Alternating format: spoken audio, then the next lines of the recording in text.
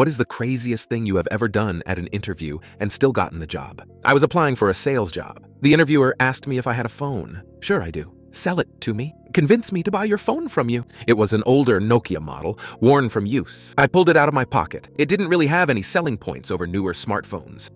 It has a flashlight button. Plus, you could listen to FM radio on it if you get the right cable. It could also help you give the image of a rugged, active lifestyle. And my mind lit up. It's tough as nails. I challenge you to do this with any other phone, I said, throwing it against the wall. The phone survived without a scratch. There was a small dent in the drywall. I got the job.